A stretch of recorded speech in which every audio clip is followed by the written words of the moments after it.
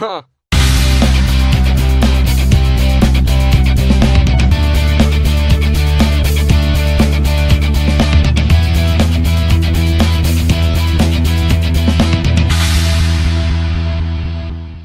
Hey guys, so I don't know if I did any video on this before or not. I know I've had several lap steels from this one guy in, and so doing the same thing. This is a Supra. I think the other one that I did this similar thing to was called Airline. I don't know if I've done any. I've probably recorded videos. I don't know if I've actually posted them yet, so we'll see. So this is the Supro Lap Steel. The unique thing about this one, for those of you guys that I know from Guitar Attack over website forum, John Williams winds the pickups that I use in my custom guitars. He has been the last few of them, and he was gracious enough to rewind the pickup for the Supra. It was dead. It didn't read anything. I took it apart. I tried to pull enough wire off of it to get it, find out where the dead spot was, and I found out that I was in over my head on that one. I just kept peeling wire, and by the time I got quite a bit of it peeled off of there, I thought, well, if it's I can't hook it up if I don't have more wire than this on the bobbin. So John Williams over at Guitar Attack, and he took care of that for my client. Actually, I connected them, and he shipped it over to John and took care of that. So I'm just going to put it back together. I just metered it. I'll show you how to meter a pickup, just in case you haven't done that. And so I got 5.4K or something right around there, and to show what I did do. Sorry, I'm not looking at you. I'm twisting a wire here. I move the camera around and zoom in down here, and there we are. And there's the pickup. And so let's go on in and try to rearrange things again. All right, there we go. So I just have this little digital meter. I just flip it over to the ohm setting, and I went to the 20K or 20,000 ohm setting, and then all I'm going to do in this particular pickup, the plate. Let's see if I can. I don't know if you'll be able to see that or not. In this particular pickup, the plate is what is the ground. Okay, so.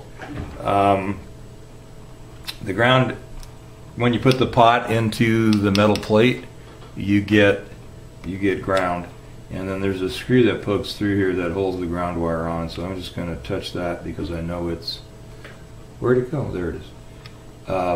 So from the other side of the, I wouldn't have known that had I not taken this thing apart. But so we still, yeah. So grounding one end, and then just holding on to the other end on the lead coming out of the pickup. Now there's just one lead on this coming out. So 5.3 is what I'm reading right now. You can see that. So that's what this pickup's reading. That's ought to be really great for this little lap steel. Now I'm kind of excited to hear what this is going to sound like. Not that I can play a lap, but all right, let's back out a little bit. So I'm just there again. I think I'm working on this concept of just kind of saying what's going to happen, and then maybe fast forwarding through it or skipping it altogether. So what I did to this particular thing was the last one, the Airline, I actually cut a little because I didn't realize I had this around, and the standard square plate like on a Gibson doesn't fit. It's too wide for the edge of this guitar. So I cut a little plastic one out of a piece of pickguard material and did this. These come with a cable that just sticks out of this little crack or notch here. Both of these guitars came to me with very short pieces of cable on them, and so he wanted to take the cable out and put a jack in. This one I was able to find one of these football shaped jack plates and use it. just drill through the side and come in that way. So I had done that. I had put this thing together and then found out it didn't work. So going to do, quite simply, is reinstall the little dime pot in here.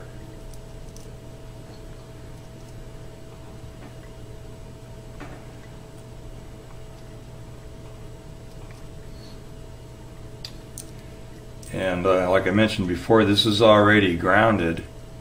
The pickup's grounded in the plate, so when you put the pot in, you're grounding the pot and basically the system. The only thing that's not grounded then is the ground sleeve on the cable going out, and so that has to be grounded to the top of the pot. And I'm just going to look at this and decide which way I want all this stuff facing. If I have enough room to go back there with it.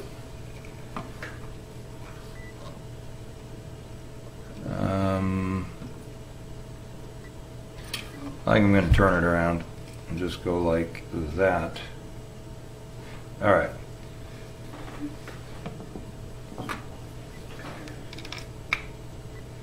I have the overpriced, everybody complains about buying stuff like this from StMac.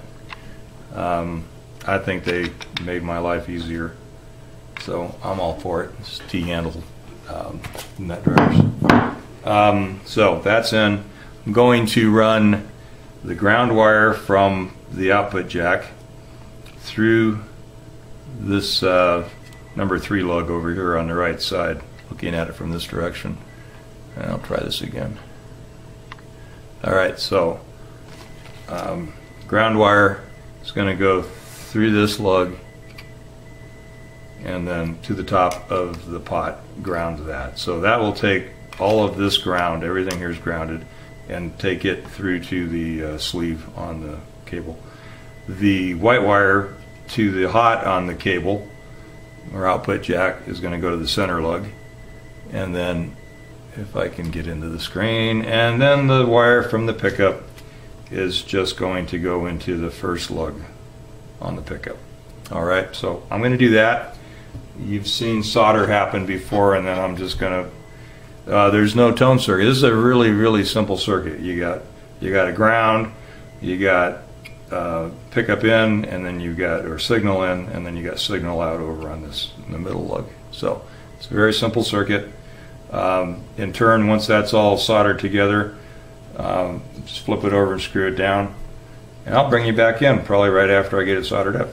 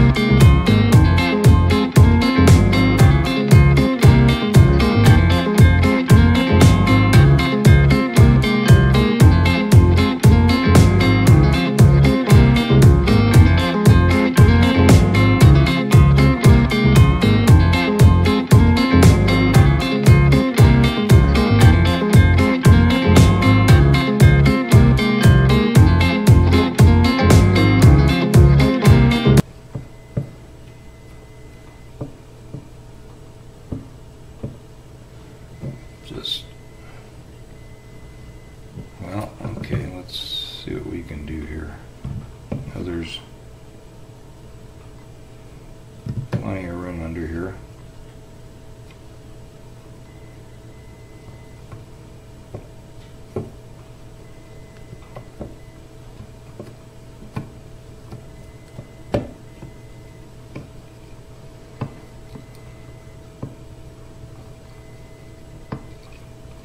I make sure that these wires aren't in the way of the jack coming in over here.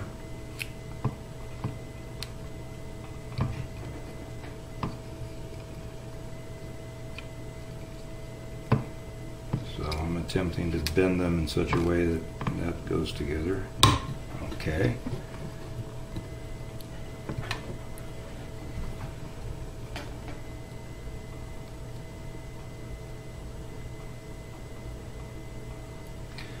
Feels like I'm hanging up on that pot. So I'm going to rotate. I'm going to go ahead and rotate this thing around the other way.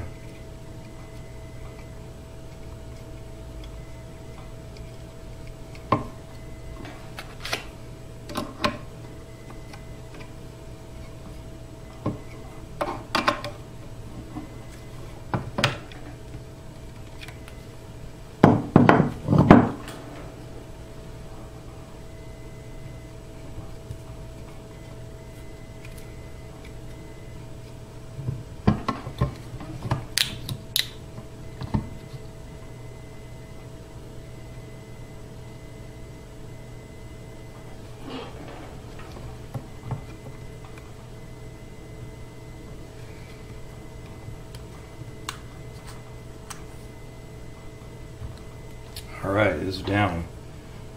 Cool.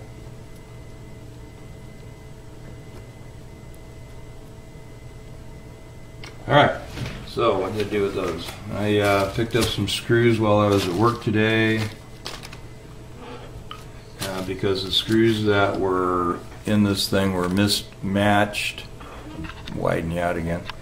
They were mismatched and rusty and just basically crappy looking. They're going to go in the trash.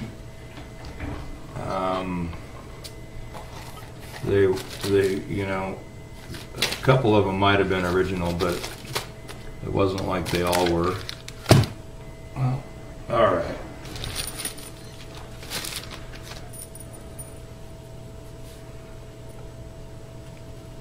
Now I'm going to unplug my soldering iron.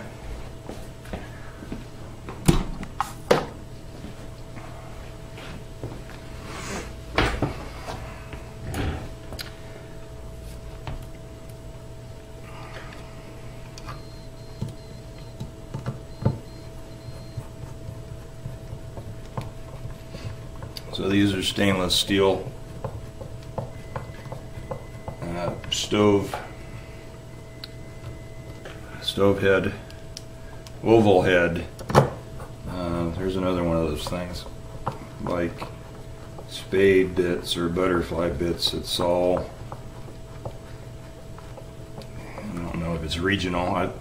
I was Okie trained. That could just be the crux of the problem with calling things by odd names. So oval head, and there we go.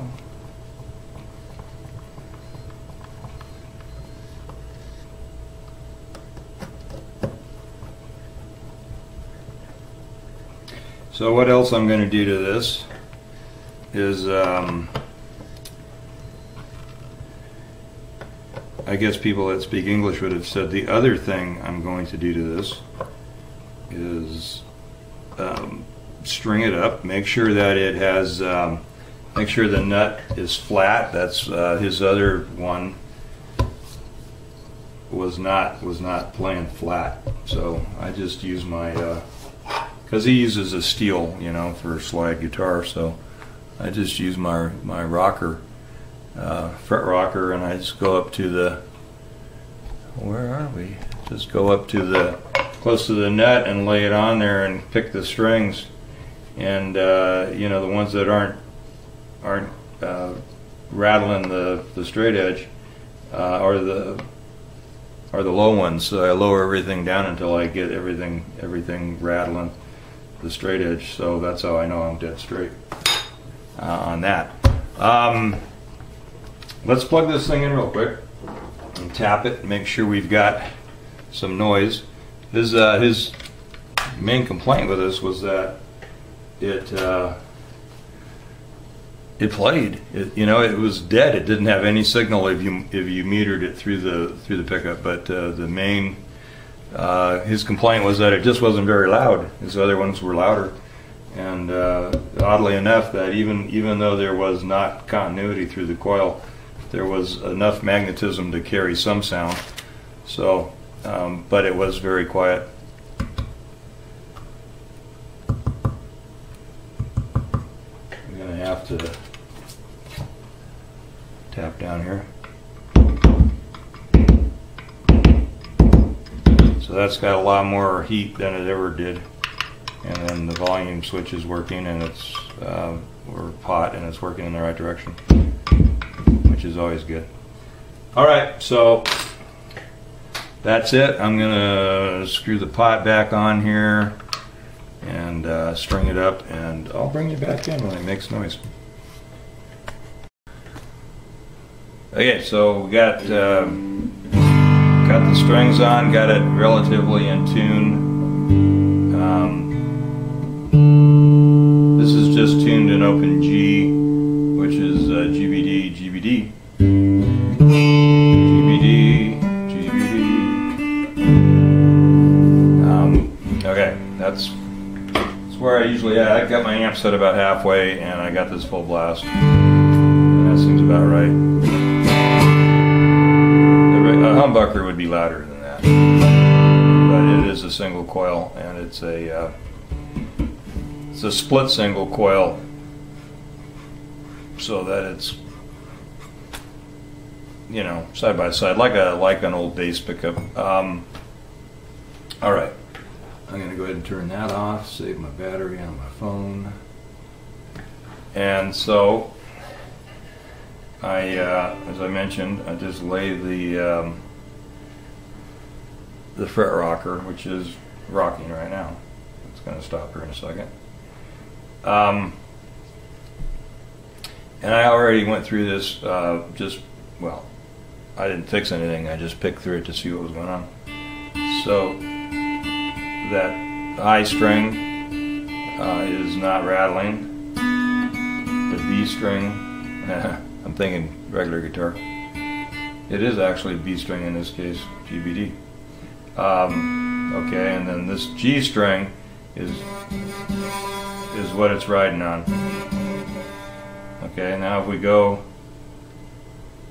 past the G, the D is not rattling anything. That is a D. This other B is not rattling anything. Then we get up here to this G, and it's rattling. So basically right now, I've got both the G strings are high. And this guy likes everything to be as flat as it can be up here. So I'm just going to grab a couple files here and pop that string out of there, and we're just going to go for it here. It's a 24 gauge string. I just happen to have a 24 gauge nut file, and I can't tell. Yeah, I'm in my own way again here, so I don't want to take off too much, because then I'll be taking them all down and chasing them around. And I really should take this other G string down as well, so that we have a better... We're still not getting any contact on those two high strings. Still got contact there, still got contact there. I'm going to go ahead and I'll loosen this a little bit. File that, the fat G slot.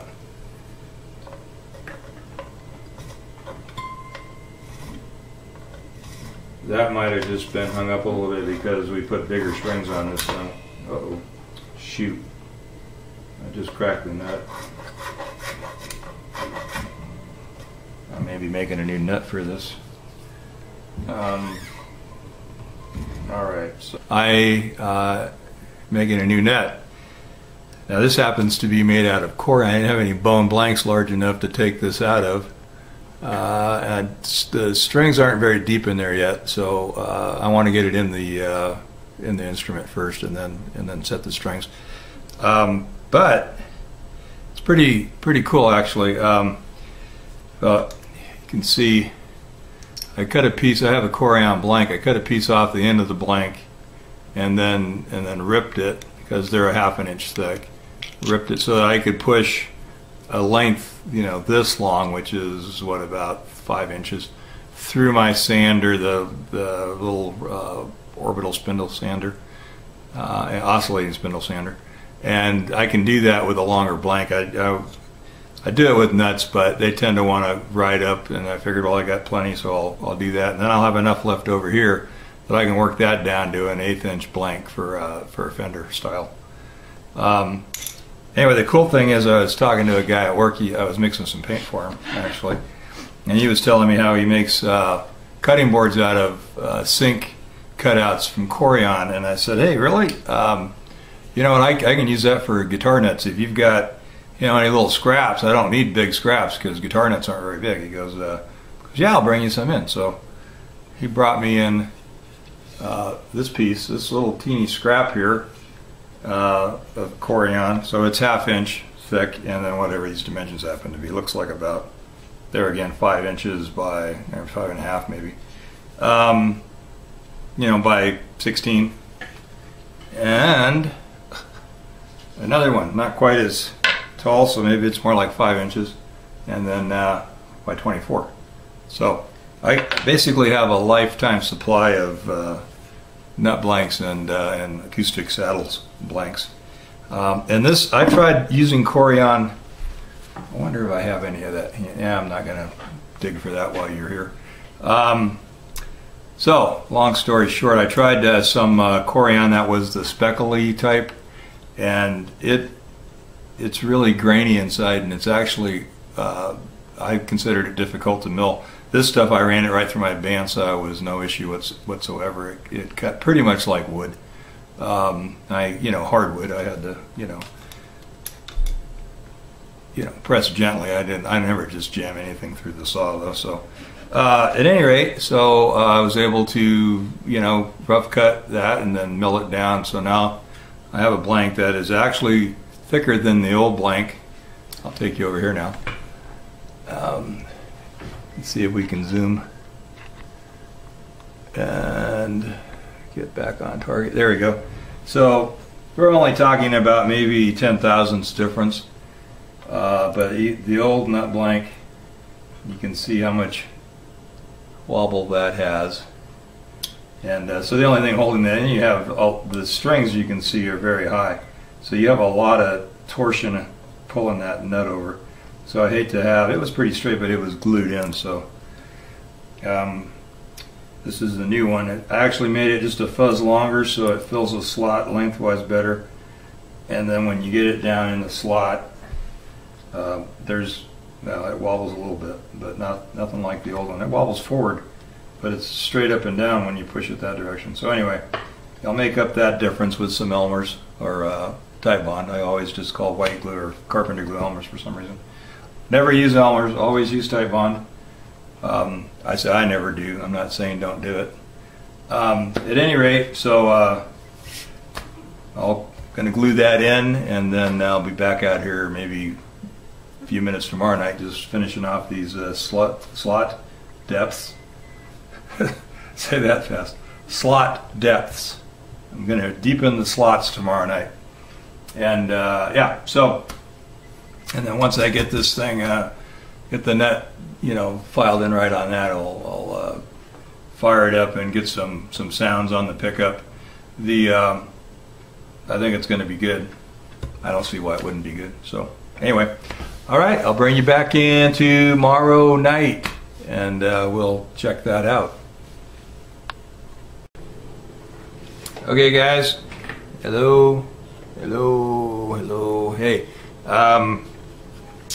This is the final little bit on the Supro Lap Steel. So as a quick recap, had to have the pickup rewound. John Williams from Guitar Attack, Tennessee, did that. I rewired the thing inside, replaced, well, added the output jack. Normally they just had a cord sticking out of them that you plug in. So put the output jack in, changed the tuners, These are, I think these were Goto. I'm not sure. I got these at StuMac. They were just kind of the middle of the road, one piece, you know, kind of vintage tuner. And then I put a Corian nut in there. Chipped the other nut in the process of working on it, and just replaced it. So here's a. I know I've done this. I've made this. What do you want to call it? Disclosure. Many times. I'm not a steel player. I don't claim to be a guitar player, although I do my way around on those a little better than I do on lap steel. So I've got the amp at about 50%. This is in open G. So GBD. And I don't have a steel. I don't have a real thingy. No. One thing I do make sure of though is that I get ringing out on, you know, all the strings across here, you know.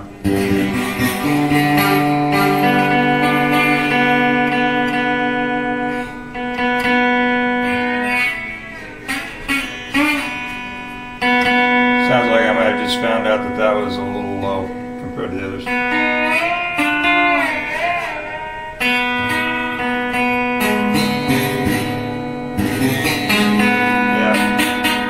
Probably have to take them all down just a fuzz to meet that one.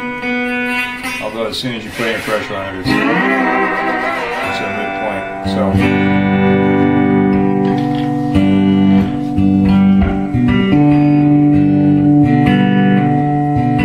this is just a piece of copper pipe.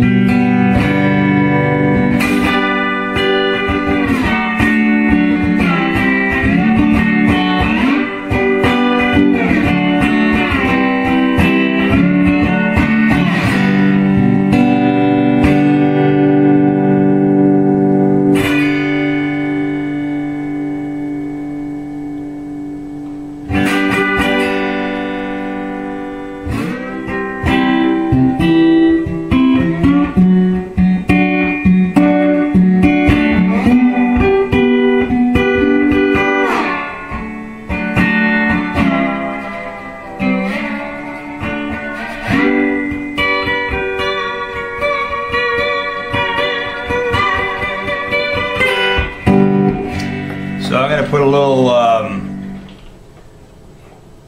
going to try, I think, let's see which way you do that. I never can remember. Oh, growl.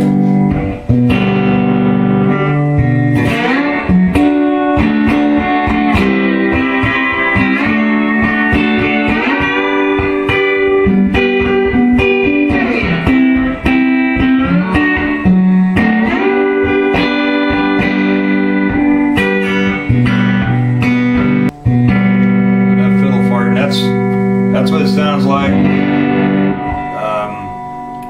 Wish I could play it for you, but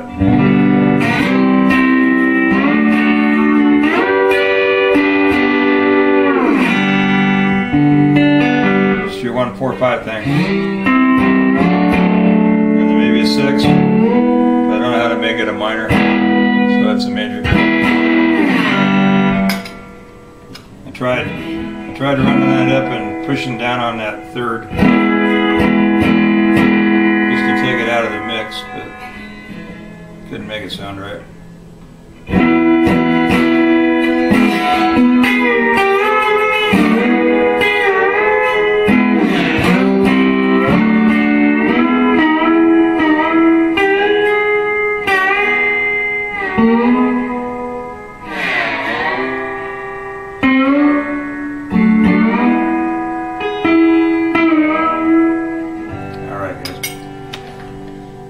There you have it, Supro, going home.